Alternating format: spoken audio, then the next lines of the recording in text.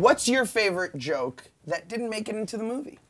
Oh, that didn't make it into the movie? Can I just say? I know what you're gonna say. Kaley has one know what of. you're gonna say. No, this is Kaley's honest to God. disgusting. Kaley has one of the greatest comedic disgusting. runs in any film I've ever seen that was Shut up. cut out of a movie. Much to my disgusting. chagrin, it is 2 minutes of just talk about nasty time. Listen, let me tell you The something. filthiest, smuttiest, Yeah. most brilliant monologue.